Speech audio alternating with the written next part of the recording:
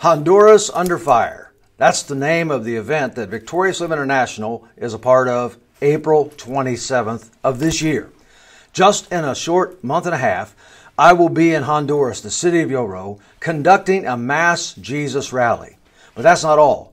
17 other pastors and ministries will be in 17 other locations across the nation of Honduras at the same time on the same evening. This represents an opportunity to share the gospel with hundreds of thousands of people, with tens of thousands coming to Jesus Christ and expanding the gospel in the nation of Honduras.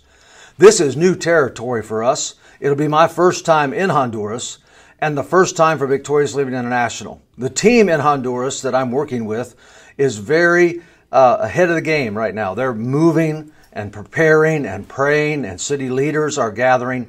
I'm addressing multiple groups of pastors this week by Zoom in preparation for April 27th.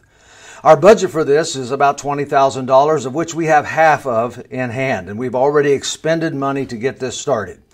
I could use your help for another $10,000 before April 27th. Just go to victoriouslivinginternational.com, look for the donate button. $100 represents bringing 50 people to Christ.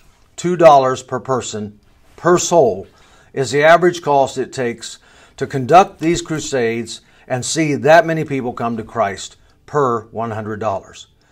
That is a bargain for souls. I'm excited about Honduras Under Fire, and I cannot wait to get there and to share the gospel and to see what God will do with signs, wonders, and miracles. Everywhere we go, God saves souls and heals the sick and does things that still surprise me today. I don't know how you can help me today, but pray about this event. Pray about giving financially. Help us reach our goal.